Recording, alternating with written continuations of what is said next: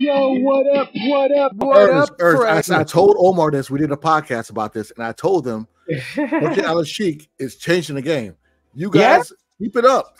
Not showing up the fights, not buying fights. You guys, okay, we'll do this. You want to watch a fight at 3 o'clock in the afternoon? Okay, we're gonna do that because Vegas, America, get your shit together. Okay, can't do it, bro. I'm not going to that. I'm not going to a fight. If people walk past me, I hear sack smacking off. I've been to Bahrain. I've been to Dubai 3 times. Stupid. You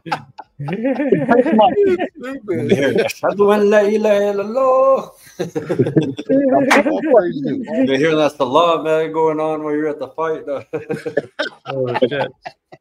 Man. No. Now, hey, listen, I'm just joking, man. I mean, I really don't want to hear somebody's sack smacking off their legs. But shout out for Turkey for infusing this infusion of money and entertainment. The entertainment value is, there's nothing that compares to it. But hey, you're not coming over here and taking over, bro. We got kids that ain't been born yet that'll beat the brakes off of everybody you got over there. It's different here. Blame and so, I mean, let's continue on this topic because there was actually a fan mailbag question about this, so we might as well intertwine it here. Shout out to the Middle East middleweight who submitted this question, but they ask about what are your thoughts on the historic precedent set by Turki Alalshikh by bringing all these fights that the public really wants to see. So what are our thoughts on that mailbag question? Anyone that wants to go continue on to what we were saying? Hey, I can jump in there. Essentially, I think it's a good thing, but if you look in the annals of history, and really I focus on the history of the sport, of course, there have been pioneering promoters who have brought the big fights that individuals want to see. I'm thinking about the likes of Tex Rickard from way back in the day there. He brought the big fights. Tom McCrary. You have a number of others. Now, this is going way back, but at the end of the day, they were all centered and geared towards the best, fighting the best, and they would do what they needed to do to bring those two individuals together in contest. Now, I think where boxing kind of swayed, or think about before I get that, Don King, I mean, put on some top-level fights that saw the best fighting the best. You think about him being tied to Ali, of course, and the Foreman fight. I mean, then this is in unique places, of course, Rumble in the Jungle, Zaire, Africa, all that good stuff. So there have been those over the years. So even going back from deeper history, what I'm thinking about, but I will give it to Turki Alalshikh. He has funding that he can put behind it. You know what they say, money talks. Ultimately, money does talk. I don't think we would have seen a Jared Anderson versus Martin Bakole were it not for the financial aspect of it, because I don't think that was going to be shelled out, and I don't know what the numbers were, by Bob Arum or Boxer, who I believe Bakole is with, Boxxer. And it's one of those things where when you have the right money in the fold, that can make a lot of things happen. And I like the fact that they have this infusion of funding. And, of course, we are able to see some of these contests we wouldn't otherwise see. This was one of the most stacked cards just in general that we've seen in the last 20-plus years, I would say, you know, because it was pretty much solid from top to bottom, especially on paper. We could argue back and forth as far as how the fights turned out, but on paper, this was a super stacked card, and I like where they're going with that. Saudi Arabia is in an interesting place because, of course, they're continuing to try to expand their overall outreach. They have all this funding built up, this cachet and such, and they've been making strides in order to kind of just catch up with some of the societal norms we may see here in the Western world, though they haven't gone full-fledged there. But because of such, they started to embrace some of these outside things. And I think it's a good thing for the sport and for the boxing fans as far as us being able to get a view of a number of these fights in a number of these matchups. I guess the only sort of drawback is that, of course, it is invoked new life into the world of pay-per-view, of course, and we now pay for subscriptions, etc. And then you have pay-per-views on top of that. And I think, and I know ProBox talked about this too in a little stream that they did on their YouTube channel, but that's another thing. When you do get these types of fights, then of course there is going to be a cost associated with it. And pay-per-views now, you're going to be paying like $75, $80 or more just in general to see an actual pay-per-view outside of other means by which you can actually see the action happen. That being said, I do like this infusion right here, and I think it's going to make more fighters really decide, are they in this game for your 3 rules there, Ernest, legacy belts or the money? And I think money talks. I love that shit. I'm about to jump on the other end of the spectrum. Y'all better get what y'all gotta get in before I ruin what y'all thinking. I mean, Skywalker, you got any extra thoughts? I think it's great, personally. But yeah, man, I think it's good. We went through this shit with the golfers. If you guys remember, Lift and PGA. You know, in the beginning, it was a big deal. Fucking everybody was pissed. You're not a patriot. You're going over there taking their money, competing out there in Saudi. But now PGA got smart. You know, it's if you don't let them control it and let them just be a partner, right? That's the money, right? And hey, let them be a partner. Shit, they make that money, right? It's all about like what we're doing right now. We're all collaborating. We're networking. We're live on different networks right now. And I think sometimes that works, man. I think it'll work out. And I think that Turki Alalshikh, you know, I know his English is not that great. You know, you would think he would speak a little better English, but but I think he's smart enough to know that we know that we don't want him taking over the whole sport. You know what I'm saying? We appreciate him. He likes the love that he's getting because he's making the big fights happen. But I think this will all work out, and I don't see no concern. I mean, some would call it sport. Some would call it sports. Are you ready for me to do that? Hold on. We're coming to you. I got one thing, Ernest. I would say this: the NBA wouldn't be anything without the ABA. The NFL wouldn't be anything without the was it the AFL? Not AFL. The AFL. Yep. WWE would not be anything without WCW when they merged, even though they were already a factor. But you know, whatever. So all I'm saying is, I'm all for this. Go ahead, Ernest. Man, let me get the spatula out. Let me flip this thing on his head real quick. 2 words: World Fair. You guys ever heard of that? In the early 1900s, late 1800s, the World Fair shows up. They put up this huge city. They bring out black people and tell everybody they're monkeys. They bring out hairy women. We're talking about some Cirque du Soleil type shit. And you know what happened during those events? People got kidnapped, murdered, robbed, all sorts of sorcery. So let me say this about what Saudi's doing. It is a takeover. Make no mistake about it. It's a takeover. Eddie told me 6 years ago that he was aiming to take it over. This is what this is. This is a takeover. Now let's talk about, anybody see the very first thing? Wasn't that like the most spectacular show you ever seen? A 3D musical concert, ring rising out of the ground. You know what I mean? I'm about to turn into Papi Choon. Yayo about to slide off. Ernest X is back, right?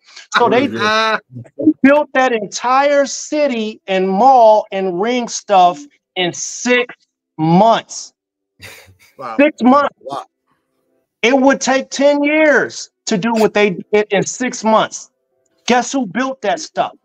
Yeah, it gets deep, right? It's like Qatar in the world. At the first fight, there weren't very many women there, were there? No, because women aren't allowed to uncover themselves over there. You can't curse, you can't drink. So this is about image repair, right? Again, you know, I make jokes about not wanting to hear ball sacks slap off with thighs, but I also don't want to see women being disrespected and violated. I don't want to see those things. I also don't want to see. I don't want to let them get off with taking the sport over, having some secretive plans to do whatever it is that they're doing. We need this to be, if you're going to take it over, make the sport fair, make the judging fair, get the PEDs out of it.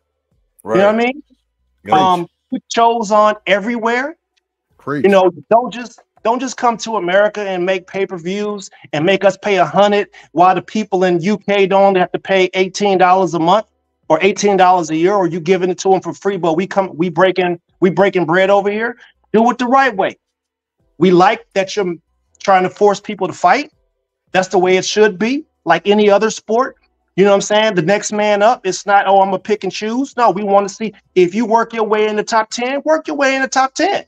You know what I'm saying? And you're up next if 2 and 3 don't work out. That's how it should be. If he does that, I'm cool with it. But they got a lot of they got to fix over there. And it starts with human rights. Yeah, I will say this, Ernest. Hey, that's the other thing. All our favorite Cuban fighters, we got human trafficking happening with them too. How do you think these all players get here? We got people over there to go. You got to kidnap them boys and bring them over here. On that, Ernest, I will say this. Gary Sheffield said a long time ago, a couple years ago, that the reason why we don't have that many black baseball players is because they can control the Latin baseball players. Yeah. You know, and what's coming up. So that's caveat to that. And I'll say this. I know Saudi Arabia, they lifted their liquor license. It was like 90 years, like you couldn't drink there, but now you can drink there. But you're absolutely right about that. And I'm gonna agree with you. I would say just be careful. 90%, long as they be careful. Because we're getting the fights we want to see, but true, we got to be careful, and we need to see the scaling as far as the judging moving forward. And also, you saw what Turki Alalshikh said about Canelo. I think was it today or yesterday? Basically saying that Canelo doesn't want to work with Turki, and Turki's like, you just want to do the easy fights. I want you to fight the real people. And he's saying, hey, I want 150 to fight this person, 200 million to fight that person. Right? No, come on, bro. Yeah. Hey, listen, here's one caveat. Hey, if you want to do what you want to do in the sport, give Ken a hand up. Where is he? The mobster. Give him up. The mobster. Give him up. He's the Irish mobster. Give him up. The Irish mobster. Well, they're looking for him because Nonito's my boy, man. They even hit him. A lot of people are tired of kidding. A lot of people are tired of Kinahan. A lot of people are tired of him. If y'all don't know, he's an Irish mobster that is sought out by a lot of people. Yeah. They want to know where he's at. Interviewing anybody that ever associated with him, like in the sport. Crawford's one. Yeah. A lot of people. I love Terrence Crawford, but he's one of them too. So we almost lost the sport over that whole thing. Yep. He's one tied to Pro Bellum, right? Yeah, Don't you think for a minute the ABC organization ain't still on that? Y'all ain't out the water. They gonna wait till like they get that 99%. Tyson Fury is another one. He's tied to him too. A lot of people. So hey, like I said, man, I only said to flip it on his head because I care about the sport. I care about people. I don't want nobody to die for my entertainment purposes. Period. And we know that there's some dirty players in the game, and we need them out of there. That's it. Right. That's true. That's certainly true. And I mean, you are completely and absolutely right about the despicable human rights violations that occurred not only there, but in a lot of those Middle Eastern countries that to women and to the LGBTQ. Yeah, you're good. LGBTQ community and all of that stuff. And so a lot of people call that sports washing, right? Them using their money to cover up, their human rights violations with entertainment, with sports and other things that are going to make people think about the softer side of their personality that they're trying to portray out there. And while it is, right?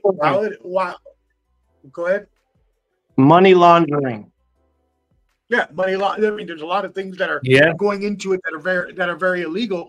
Again, we don't advocate for any of those human rights violations at all. But at the same time, we would be I at least, and I've said this plenty of times on many of my streams and podcasts, it's hypocritical for me to say, oh, Turki Alalshikh shouldn't be using their money, or the country as a whole shouldn't be using their money to, compensate for things that they may be doing evil, because they invest into a lot of American companies, all of them that we use day to day: Uber, Disney, Amazon, so on and so forth. So if you are, it's not just boxing that is touched by the Saudi Arabian fund, the private investment fund, the PIF. So it's hypocritical for those people who are going to say, "Oh, I'm not going to watch boxing." Not saying that anyone here said that, but "Oh, I'm going to boycott or this and that," because they're run by the Saudis like they used to do with the Live Golf that we talked about. And I just think that's hypocritical. So anyways, any other thoughts on that, y'all? That's deep, man. Right, well, but if you're a hardcore boxing fan and you're looking at it, you don't really see that, man. We're all vets. I've been in the Middle East. I was in Afghanistan, Iraq, Ernest, and Josh.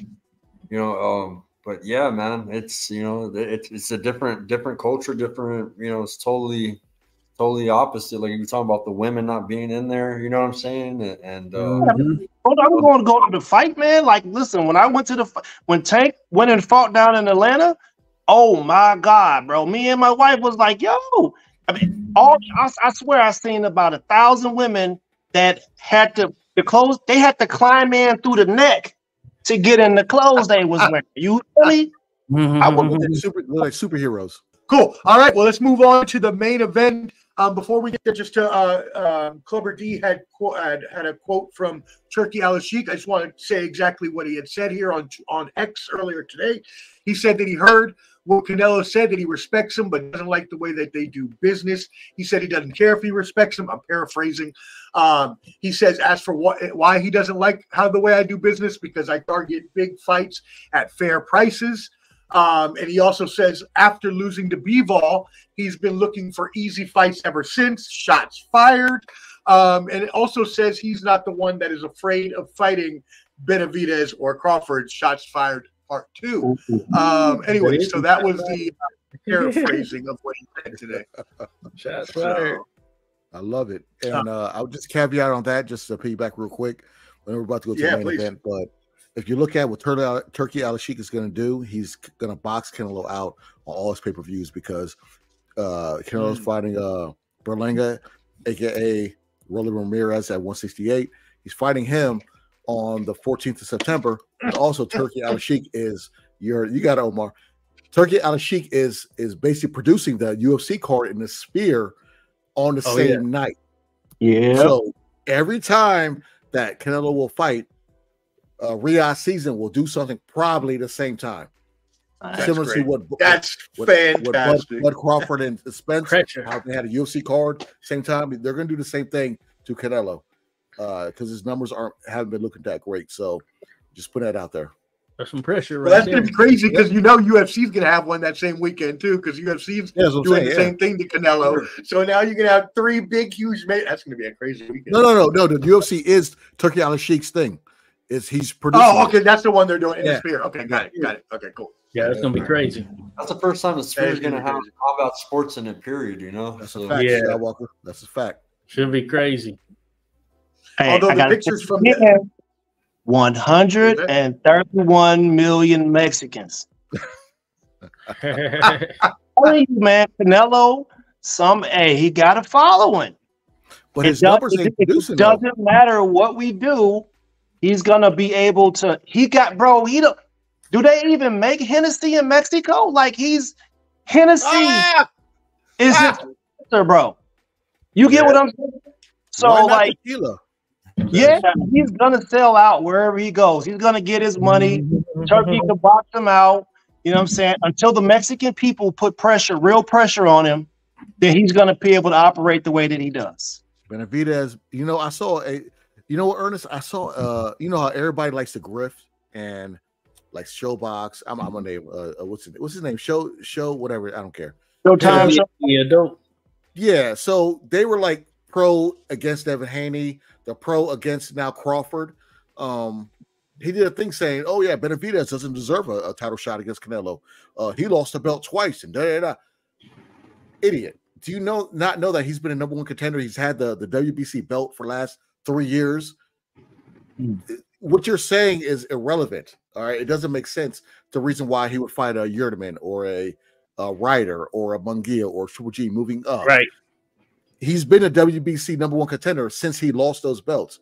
So a lot of people, a lot of content creators, they know that they can just say, "Hey, I don't like this person," because they know they're getting a lot of clicks and views, and that's the shit I don't accept. I can't do it. I'm with you. 5,000.